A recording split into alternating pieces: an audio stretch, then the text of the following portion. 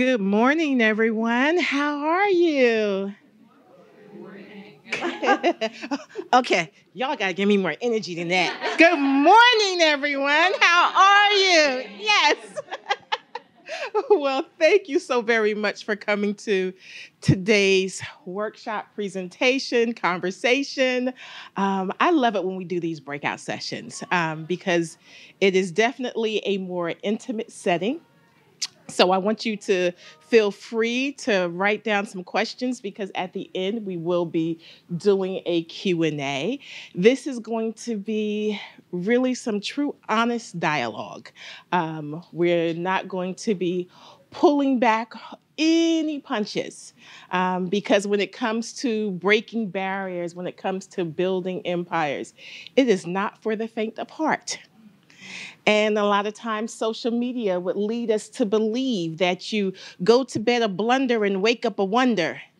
And I don't know about you, but it didn't happen for me that way.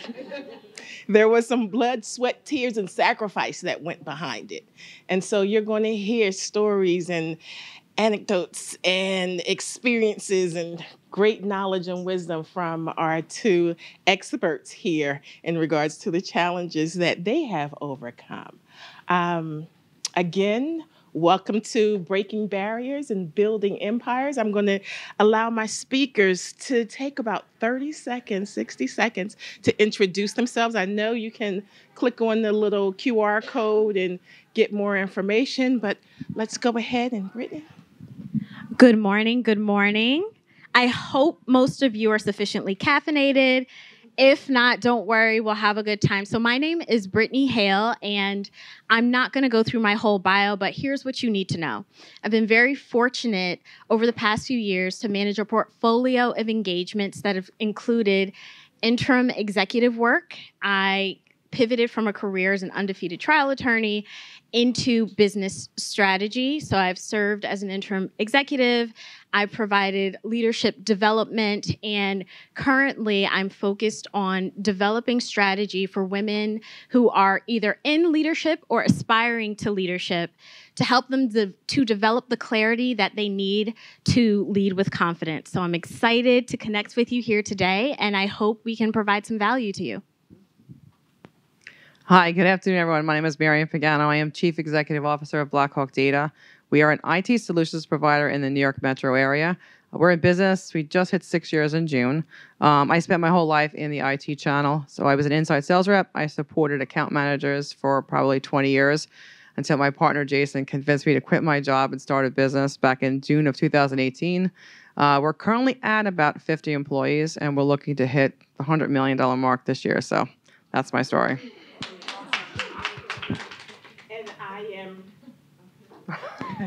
I am Krishna Powell. I'm the CEO of HR for Your Small Biz. I am fondly referred to as the multi-gen leader. I literally travel the world showing leaders and organizations how to manage a multi-generational, multicultural workforce. So that is who I am. So, yeah, let's get started.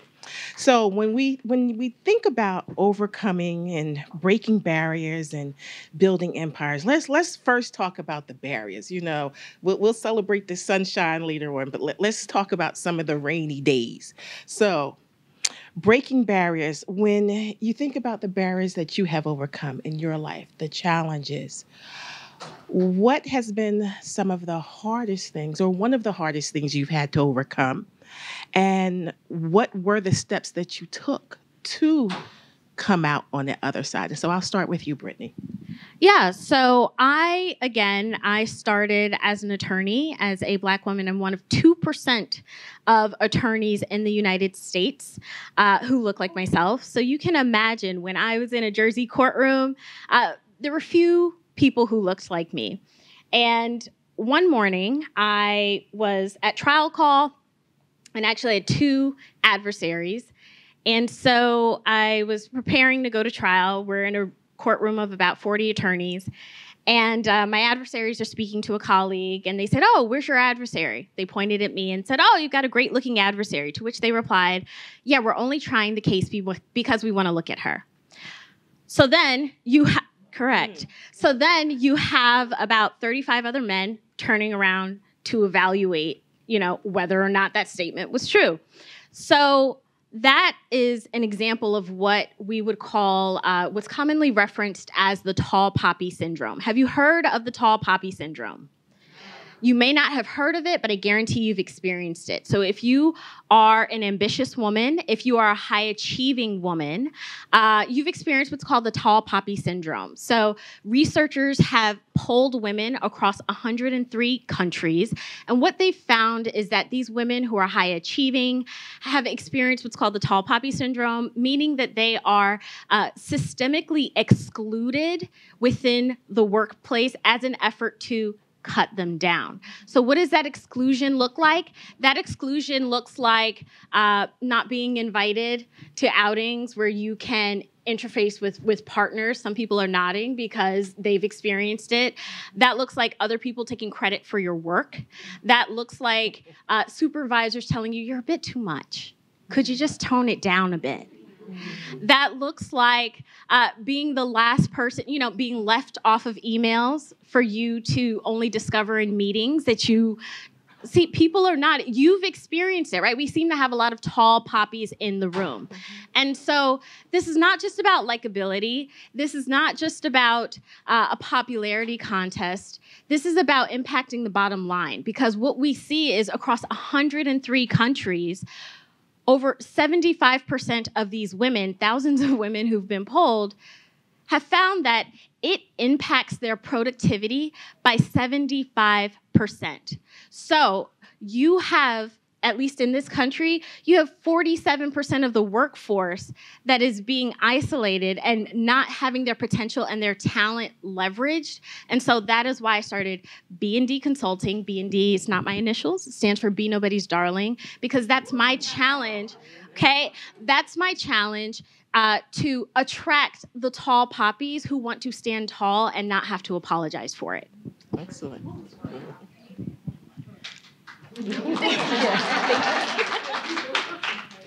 So obviously, building a business and continuing to, right, there are barriers constantly in your way. For us, the very first barrier was, I guess, 2 days after I quit my job, I got served with a federal affidavit, ended up in federal court for a few months. So we spent all our money on federal court. And I think what happens is I remember being told that, we gave you your career, we made you who you are. You kind of owe us, right? You can't leave the family. You can't do certain things. And I think that being in such a male-dominated industry is really super hard because you have to carve and pave your own way. And that was the hardest part for me. I'm still a female. I may be kind of tough on the outside a little bit. Jason may disagree. But it's still a barrier, right? Because you still have to get past that. And then that sticks with you for a while. Like, when people Google your name for the first 6 months or 8 months, that's all that comes up. And, you get questioned a lot about it. So it's being able to push that down and kind of get past that, because I think that was a unexpected thing for me. Like, I knew I'd be really tough to leave, but that was probably super unexpected for me. So it was a lot of time and energy put in, and a lot of time to get rid of that when you see my name. So that was my largest barrier. Thank you. Let me ask you this, Maryann, and the question will come to you afterwards, Brittany. Being in such strong male-dominated industries, especially at the beginning of your career, how did you find your voice sitting at that table? Because a lot of times, as Brittany mentioned, they like to look at you, but they don't necessarily want to hear from you. They will ask you to go get coffee and tea and et cetera. So how did you find your voice? What are some of the things that you did in order to be seen and heard and taken seriously? So I think one of the things I tell people is when you build your brand, you build your network. But I think the hardest thing to do is find those people that you trust, right? Going through what I went through. The BlackHawk 11, people's like, oh, could you find your right domain? But the 11 stands for the 11 people within my network, my core people, my trust factors that I can trust, that had my back during super hard times. And I think that you have to find those people in the room, in your organization, in your network, right? We have an IT channel. So finding people that can support you through that, to get you through that and have your back, because they'll help you give you the support you need. And when you walk into a room and there's 20 people and you're the only female, and you can see that person looking across from you, and you feel comforted that I know that person, they've got my back, and it makes you feel better and stronger when you walk into a room. Yeah, I think that's completely right. I have always been very, very curious. And so when you're looking to distinguish yourself, many of us have what I like to call the Don Draper effect, right? Is you want to adopt the personalities of the people who are in power, right? And it's at a certain point, you're told, we even heard it today, right? Wear different colors, don't wear patterns, all of that type of stuff. However, what a lot of women in the workforce are missing is that your authenticity is your distinct competitive advantage. And moving away from that is really the key to you not advancing, right? We immediately say, okay, well, Bob golfs, so I'm going to golf, right? I need to go golfing. However, sometimes those opportunities are not afforded to us. So we have to get creative and we have to lean into our authenticity to figure out what that looks like. So practically speaking, if you're in a meeting, you probably have questions. And if you're in a Zoom room, I understand that feeling when your stomach drops because you take yourself off of mute. You're like, oh, okay, quick question here. And I would say, please don't discount yourself by saying, this is probably a dumb question, but it's not. It's not. You don't have to qualify your existence and your belonging in that space because very often your question may shine light on the dark corners that everyone's either overlooking or assuming. And it's those opportunities to lean into that curiosity that I have found have been super helpful as I've advanced, because that's your way to build rapport with the stakeholders. That's your way to build relationships with people.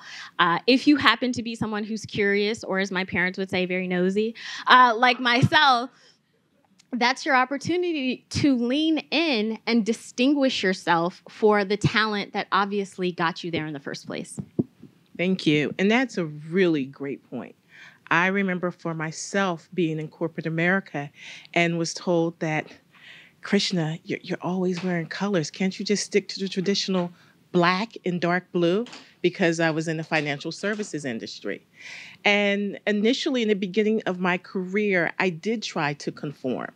But as these ladies have shared with you, I felt like I was being choked to death. And I was like, this isn't me. So I had to have the courage to sit down and talk to the leader and tell her, thank you very much for your input, but color is who I am. Even when she told me, well, do you have to wear your hair in braids? I don't view that as professional. I've made the choice that, yes, I'm going to wear my hair in braids because I like the way I look in braids and I want my daughters to feel proud of their natural hair. So I'm going to be the example for them. And so sometimes it's just having the courage to have that conversation and also be okay with the fact when I had that conversation, I made up in my mind that I was okay with the fact that if they decided not to promote me because I did not fit their cookie cutter image, that was going to be okay because it was going to be their loss. Because as Brittany said, your authenticity, the very thing that makes you who you are, is what is needed in the workplace. I've spent 30 years in human resources. I hire people and look for the various. I don't want you to come in and fit in with everybody else. If that was that's a moot point. You have the mind of the consumer. You have a different image, perspective. That is what is needed, no matter what your industry is in. So that is part of your sweet spot. That is part of your genius. Don't hide that light. Don't dim it. Don't put it underneath the table for anybody. It is not serving anyone when you hide. Your voice is so needed at the table. If not, the mistakes that you see companies making, they're going to continue to make because you're not in there saying anything. It's okay if they go, oh, ouch. Yes, sometimes we need an ouch. Sometimes we need a wake-up call. There is value in what they would term the negative Nellies. And I remind leaders of that. They tell you and remind you, as she said, the dark places. It's time to shine a light and stop avoiding it. So with that being said, talking about the light, when you look at how you've built your empire and your business, What are some of the things that you are most proud of with your empire and what you've built? And how did you get there? How long did it take you? Because a lot of times, like I said, people think it's an overnight process. Oh, so no, it's not an overnight process. So when I started my business, I actually started my business because somebody asked me a question in a salsa class. And I, again, once myself, very nosy. So they said, hey, I'm having this issue at work. And I said, oh my gosh, you should talk to your HR department. They said, we don't have one. I said, oh, okay, that's curious. And so then I started doing some due diligence, came back and pitched their board of directors and said, hey, you have $1 million problem. Your clients, what you're trying to achieve, you want to scale really quickly, but you don't have the infrastructure to sustain that growth. So let's figure out what we're doing. At the same time, I was practicing. I was also teaching. So I had a lot of things going on. I was in elected office. So I had to figure out what was the problem that I wanted to solve. And the immediate problem was, okay, now I need to build out this HR department. And, again, which led to savings of about $400,000 for an organization with a $40 million budget. However, that expanded because the people who needed my help very often were women. And I understood that when I dropped into these organizations, when I decided to build leadership capacity, I recognized that there were so many people who were not receiving the support necessary. So my question to the C-suite, my question to their board of directors was, what do you want to achieve? Okay? Yeah, I can grow your revenue. I've grown revenue for organizations by 16%. I've worked with everyone from banks to beauty startups. What do you want to accomplish? Every business is going to tell you massive growth. We want to expand our market share. So then my question is, okay, well, how are you going to do that? What does that look like for you practically? What are the systems and processes? What are the decisions that you're making every day that are going to sustain that growth? Additionally, what are you doing for half of the workforce that you have here that you're not servicing? It's great to tell everyone that you're one big family. We're like a family at work. It's great. Only to find out that it's the Manson family, okay? That's not at all what you're expecting. That's not what you want to do. So some of those successes has looked like in one quarter for a nonprofit, I grew their budget again by 16%. I've grown an organization's research revenue by 41%. I've achieved as interim CEO of an entrepreneurial, women-focused nonprofit the highest levels of employee engagement in that organization's 11-year history. Because I've been able to utilize the skills from my time as an elected official, my time as an attorney. I understand the risks necessary. So it's being innovative and creative and developing those solutions. So those are some of the things that I'm most proud of.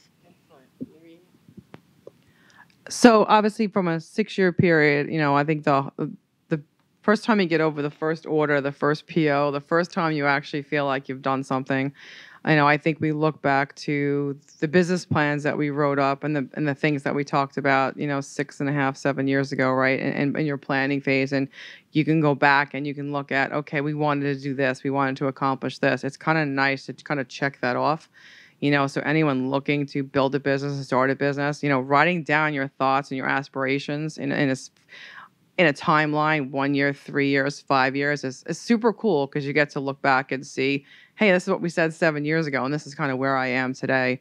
And I think that was really important because it made us feel really good about ourselves. I think you lose track somewhere of successes, and you forget about where you came from and where you got to, and that's super helpful. I think for me, knowing that we are responsible for 50 people, their families, their children, their livelihood, that's it's hard to take, but you look at that and you say, hey, you know what? We gave them jobs.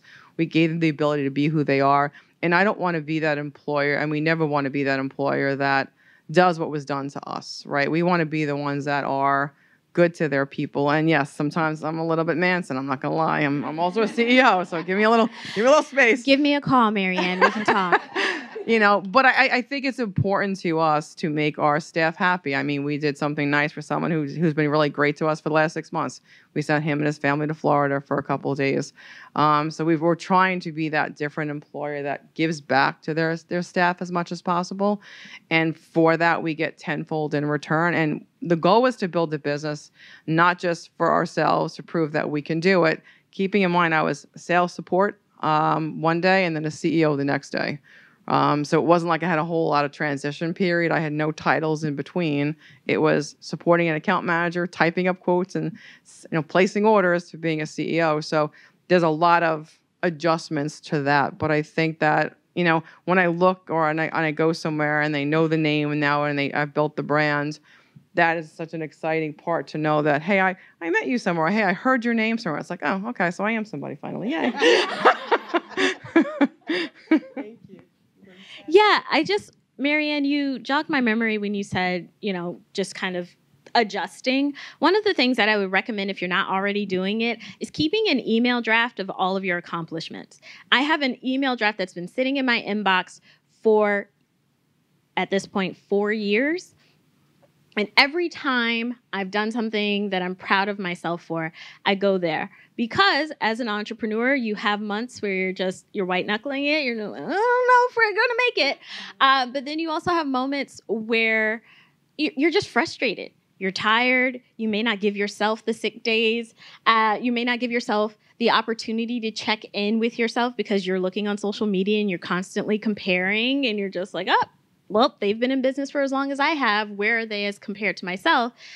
Having that email draft is critical for you to understand your individual growth and to just kind of check in and say, it's okay. We're going to keep going. And I love that you shared that about having the email draft. A lot of times you may say, I don't even know, what my accomplishments are. A lot of times we as women, we want to duck and hide and go, that was no big deal. No, it was a big deal. Sometimes it's a big deal that you just woke up this morning and decided you were going to go at it again. We take that for granted. It's not. This is, like I said, this is not for the faint of heart, being a woman, being in leadership. And sometimes that's the accomplishment. I got up and said, I'm going to do this another day. That I'm going to face this again. Take that win, no matter how small. And then with your trusted circle, ask them, what are some of the things that you think I'm doing really well? What are some of the wins that you think I have had? Hear it from them and make notes of it. I save my thank you notes that I get from my clients for them dark and hard times. And I'm like, where's that card? Where's that email? Or like she said, copy and paste it. That's a great idea. I'm like, I need to copy and paste that into that draft and then make it easier for me when I'm on the road because it's not easy. And so you need to remember the value that you bring into your business, into your clients' lives, especially as you try to navigate. Many of you may be working one job and trying to do and build your business on the other. And so we have done that. Brittany, you've done that, right? So let's talk about when you're in that phase of taking that leap and saying, okay, I'm going to have this business, although I still have this other job that I need to make sure I'm supplying and taking care of my family. What are some of the things that you did to make that transition easier where you said, okay, this is it? Discipline and delegation are going to be your best friend. Something as simple as, I always tell people, if we have a great time today and you say, hey, can we meet? The first thing that I'm going to ask you, can you just send it to my calendar? I know we said Thursday at 3, but can you add it to my calendar? And that's because I have no idea where I'm going unless it's on my calendar. And I always tell people, if it's not on my calendar, I'm just going to default to my highest joy, which is probably sitting around somewhere reading my Kindle. So when I was full-time as an attorney, I'm teaching part-time, and I'm just starting my business, there are only so many hours in the day. And unfortunately, I've not been blessed to be one of those people that can operate without sleep. And what I found out in law school is that coffee doesn't work for me. It actually makes me very tired. It was very depressing. So for those of you who are caffeinated, congratulations. I'm very envious. But I knew that I needed an EA. That was my first hire. I always tell entrepreneurs, you need somebody else who can manage that. So again, if we put time on, or if I say, oh, hey, can we loop in my EA? It's not an opportunity to try to come off a particular way. It's a very practical function to optimize and leverage the space in your brain and the time that you have every day. Additionally, is discipline, because you can only be so many places at once.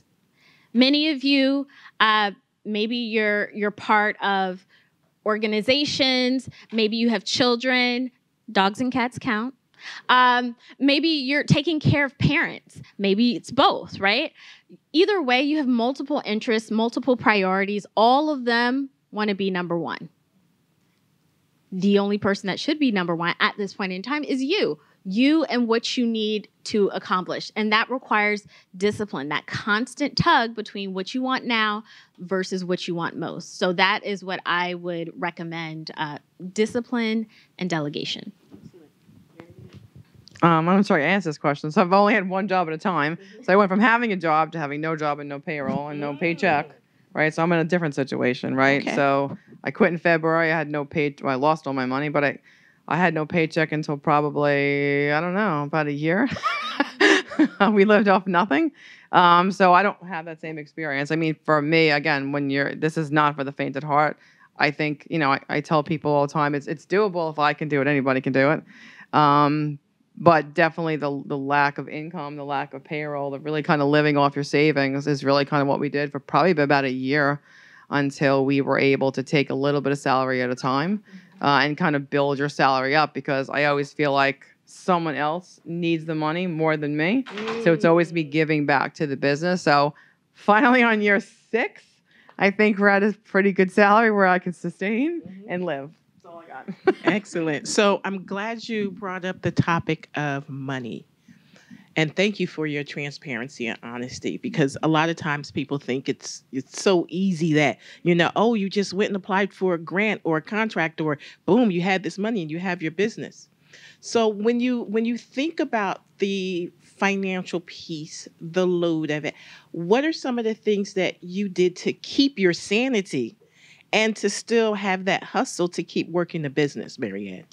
So for me, what I tell people is, obviously I go back to your network and your brand, right? Because for me, if I didn't have the network that I had in technology, when we got our very first order, which was for redevelopment of the Newark Airport Terminal A, it was awesome because we had our first PO for $5 million. And it was like, yay! It's like, oh, how am I going to buy that? Like, I don't have any money. I don't have any credit. I don't have anything.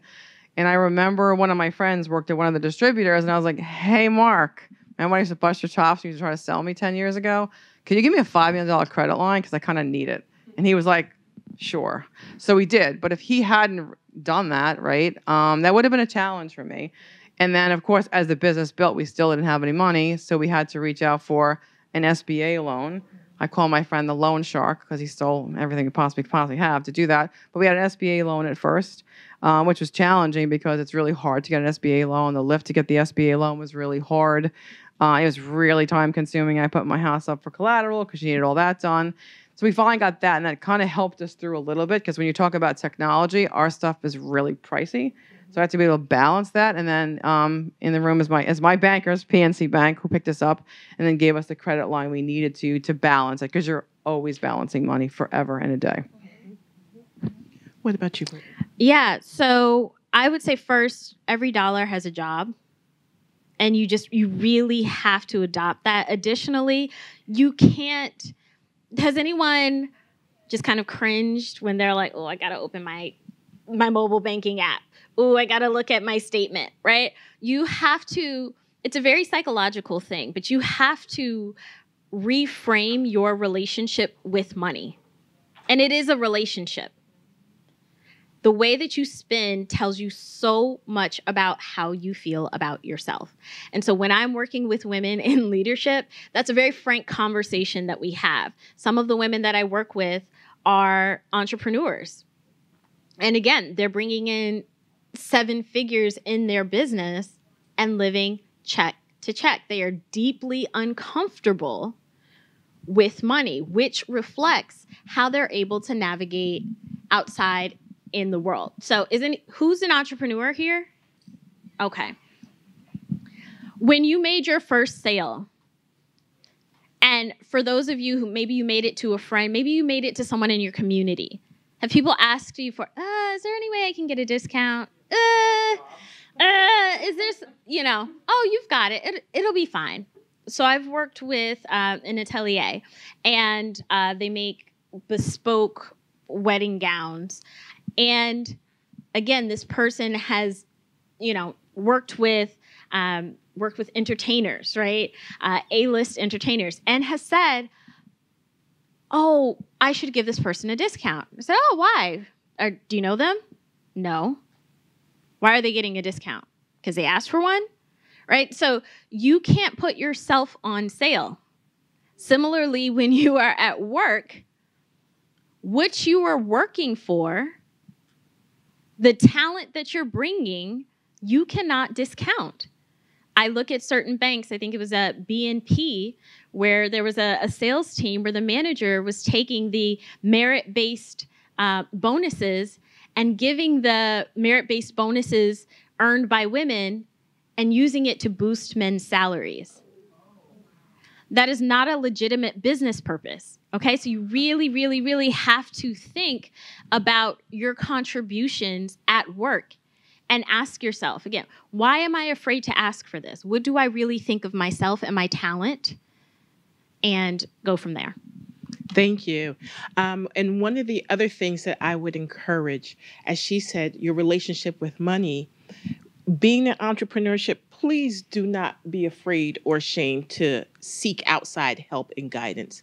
Your village, one, but then also do, and I tell people, just like you go to the gym and you're focused on your physical health, do your mental health as well. You don't have to wait for a nervous breakdown to have a mental health coach or therapist, because again, the stress that you're under, the pressure that you're under, to really reach that high level of success, you have to mentally be healthy and strong as well. Create a team. I tell people I have Team Krishna. I didn't get here by myself. It took a village. And it still takes a village for me to do what I'm doing. Some people have volunteered their time. Sometimes it's bartering services because you don't always have the money for staff and to do this and to do that. Figure out how you can barter. Engage in conversations. Be in rooms like this and connect with people. You would be amazed at how people are willing to help you and support you and help you to become successful and a better version of yourself. Because oftentimes our relationship with money have a lot to do with the way we were raised, what we've seen our parents do, and we take that mindset into our business, and sometimes it does not belong there. It does not serve us. So think about those things. I know I have a little bit less than 10 minutes left, so I want to take 5 minutes or so and see if anyone had any questions. By all means, please raise your hand. Come on up here to the mic. Let them hear you speak. I know she's like, oh goodness, did she really just do that? Yes, please. Let me just go to the mic. Okay. Hi, my name is Delvita Bannister, and Brittany, you mentioned that in your journey, you were able to provide a 16% growth in employee engagement. 16% growth in revenue. Although the employee engagement was the highest for an organization. Yep. Okay. So I am a chapter president of an employee resource group at AT&T. I'm the president, my co-vice president's here.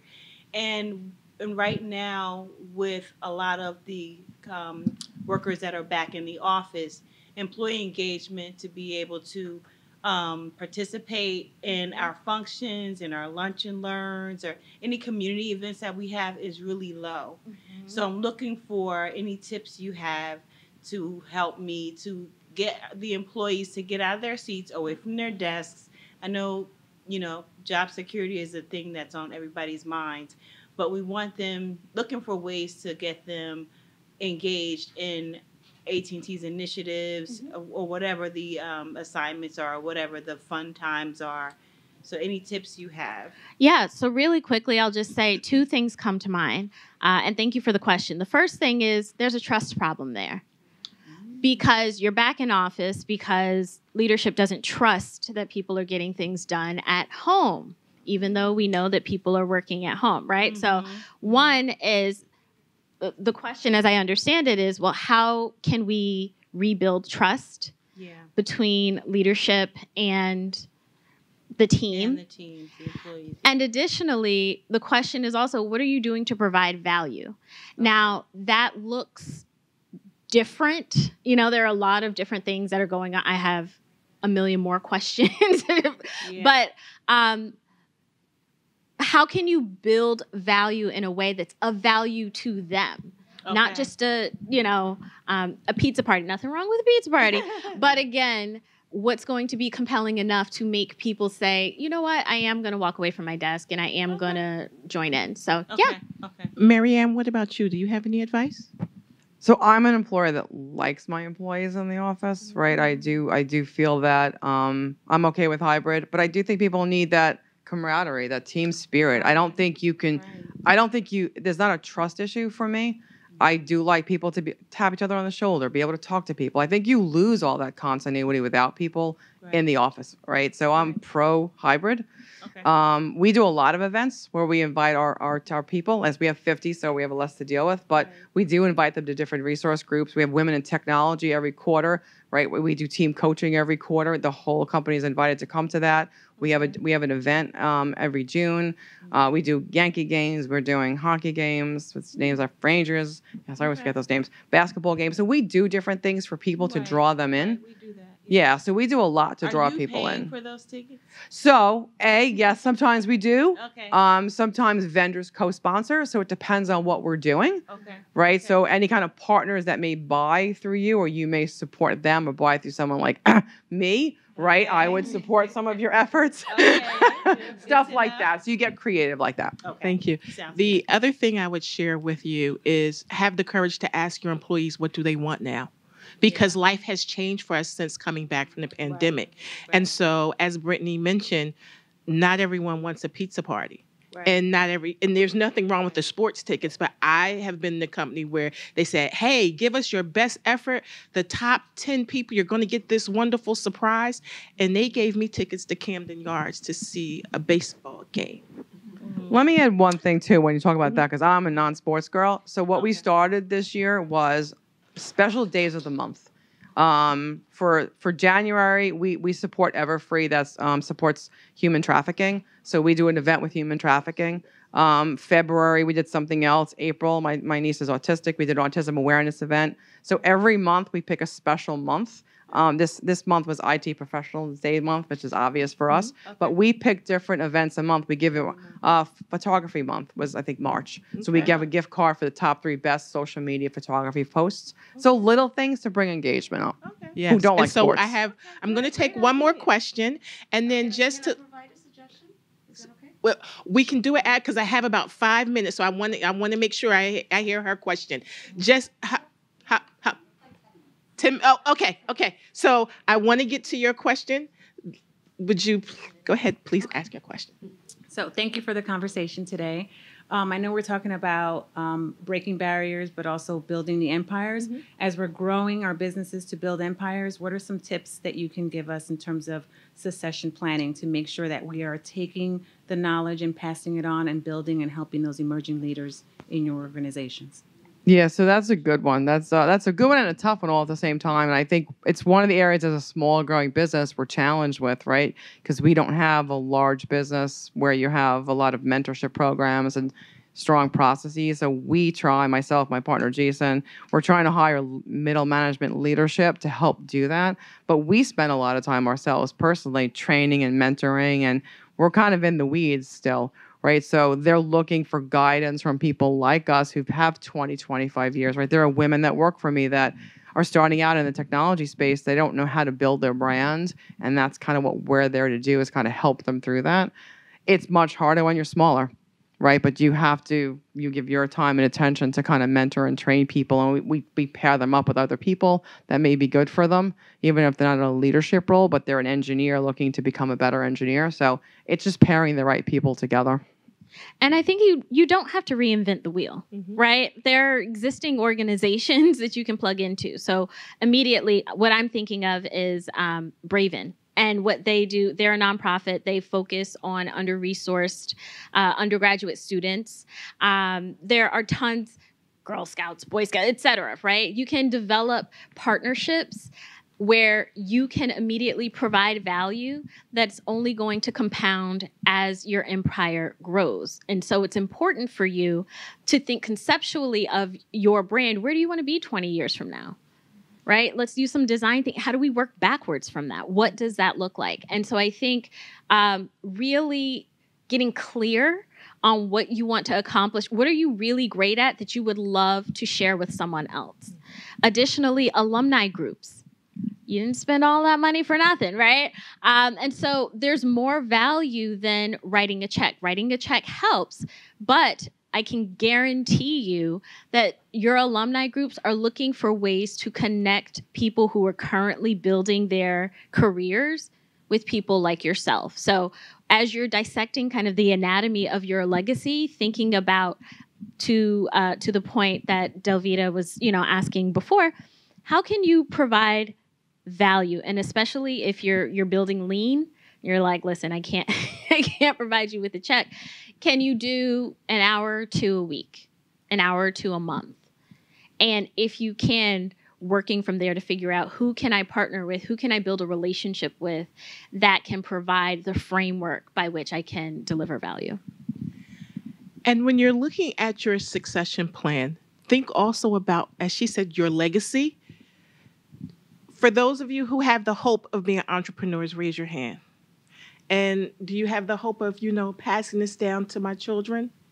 Count them out. Count them out. Every one of them. Because they're gonna want to do their own thing. Like, you may luck up and there may be one who goes yes. But one of the challenges, my area of specialty, I'm the facilitator for Goldman Sachs 10,000 Small Business with doing the HR portion. My area of focus, when I talk about managing a multicultural, multi-generational workforce, is in regards to also how that looks with family businesses. The biggest struggle that there always is when you think that my kid is going to do this. Look at, I've left, I did this for you. And they're like, I didn't ask you to. And they're telling you, and I've had parents go, Krishna, I've told them, and my child doesn't want in. And I said, well, let them out. Get them out of the prison. And I had to do the same thing for myself, have the honest conversation. I have a daughter who graduated from Princeton University, brilliant, has her own business. I have another one, Lord, we're going to all pray for that one. Then I have the youngest, and she wants to be an accountant. She's a numbers girl. I don't have an HR. So my succession plan, even for myself as the CEO, is how will I sell my business later on? And then leave that legacy of money for my family. And are they then prepared to manage the money? It can be that as well, because sometimes we think we got to hold everything tight and it has to be mine forever. Maybe I built this for someone else to take it further than where I have. Krishna, I also saw Dr. T. Forgive me, I saw you had a question as well. Thank you. Yeah, sure. Good afternoon, ladies. Thank you so much for your wisdom today. I'm Denise Lewis. I'm a business coach and a speaker, and I hear you guys talking about your businesses and your leadership, and I know one of the most important things is your team. Mm-hmm. And one of the things I always tell clients is you don't go as far as your dream, you go as far as your team. And they always ask me about that. And so I just wanted your insight on some of the strategies that you use in building it, because one of the things I talk to them about is like a framework it's a COP framework where you're building your core, operational, and your peripheral, people to help you cast the vision and see your blind spots. But how do you go about really building that in this day and age where people don't really want to work? Let's go down the line. Mary, go ahead. Maryann, you go first. And yes, you're correct. A lot of them don't want to work anymore. I think that's been the biggest challenge for us, I think, listen, we spent a lot of time working on the team, building the team, right? Teaching the team. And I think that when you look at the team that we have, right? If you look at myself, my partner, Jason, we were employees 6 years ago, right? So I think that helps them and encourages them that, listen, we're just two people that decided to quit a job and roll the dice and saw what happened, right? So I think that helps motivate them and teaches them. And we try to make them feel like it's theirs also and it's part of them. Right? We have to figure out, what the future looks like and what happens later on. And, we're always trying to continually give back to them, whether it's a 401k finally or different things. But, we spend a lot of time just kind of helping nurture them along and making them feel like they're building something bigger than themselves. We work on airports, we work on bridges and tunnels, right? So we do a lot of cool stuff. And that makes them excited when they get to go on top of the GWB, right? And install a switch on the GWB. They take pictures of themselves up there. And that's motivating for them because they're doing something a little bit different. Excellent. I would say that, again, you really have to understand people functionally. So I've taught managing human behavior in organizations at Columbia. So I'll talk to you about some strategies that I use. One of those is motivation. And Delvita, this may be applicable to you too. Most employees are motivated by one of three things. And I hate to break it to you, it's not money. It's power, affiliation, or achievement. Your ability to speak to that, to correctly identify that, is going to inform how you're able to build your team. And again, when you're an entrepreneur, that's your baby, right? It is very difficult to trust somebody who has significantly less of an investment in it. They want to get paid, and you may not know much else about them. So knowing that, also knowing it's going to take about 12 to 18 months for you to realize a return on your investment in their employment, it's a gamble. So when you're building that team, your interview process has to be incredibly well thought out. What are the questions that you're asking? Additionally, what's the point of the exclusion? Why is this person not a great candidate? Is it something you just don't think you guys would get along? That to me is not sufficient. My question is, okay, why? But what is it about your organization? What is it about the value that you're providing to the market as a whole that attracted them? Money is not going to be sufficient. Money is not enough to make people work late. It's not enough for them to come into the office as opposed to finding a completely remote role. So there have to be options. There has to be a framework for decision making that they can really, truly buy into. One of the things that I would like to remind leaders of that I've worked with when it comes to trying to attract and retain the best and brightest talent is that, one, as we talked about earlier, tap into those resources, Girl Scouts, et cetera, colleges and universities, and even not just those. Think about the job you're trying to fill, and is it something that you can train someone for? Are you willing to train a woman, for example, who is in a domestic violence shelter and looking to create a career for herself? Are you willing to develop and groom them from scratch? And if so, do it. You would be amazed at when you tap into nonprofit organizations and those organizations that are making sure and trying to save the people in our communities, the loyalty that you gained from those employees, the commitment and drive because they said, when no one else gave me a chance, you did. And so that's one. Two, remember, everyone wants to be seen, heard, and valued. When you do that, your employees will be so committed to you because they know they matter. They know you care. And so when talking to candidates and trying to find the best candidate, like she said, those questions are key. Ask them why, not only why do they want to work, but what are their goals? And then you can start thinking about ways that how you can help them achieve their dreams and aspirations being in your business, and be okay with the person who may only be there for a year or two. Not everyone is not meant to be a lifetime employee in your organization. It could be a blessing sometimes that they only stay a year or two, and then their career progresses. And then when they're in this big time corporate, they go, I know someone who can do that. Let me go ahead and point you to them. Other times they're just not a good fit, and that's okay too. Do not discount young professionals. You have some of the brightest young professionals in Gen Z and then millennials. But sometimes we go, I want someone with 30 years experience. Why? When the job only requires someone to just want to learn, who can adapt. You can teach the other stuff. But if you got the passion, the hustle, and the drive, you can't teach. And so I will take that all day long than I will someone with an elite education or all these years of experience. Because what I do requires passion and drive and determination. And I can't give you that.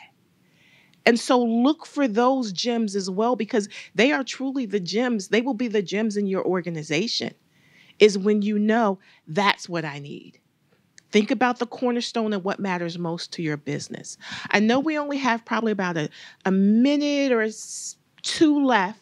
I want to first of all let you know that we can continue the conversation. We said we will meet you. We will go where the exhibitor space is. I have a table. Brittany said she would sit and be next to that table, and you have a table in the exhibitor space. So please, by all means, come to us and talk to us there. We would love to continue the conversation. We just don't want to be a bottleneck for the next group that comes in here, which is why we will shift in there. But if you need us, we're going to be around. You'll be here all day? Yeah. You'll be here? We're all here all day. But if you want to have further conversation, by all means, come and talk to us. We hope that you found this panel beneficial. Thank you. Thank you.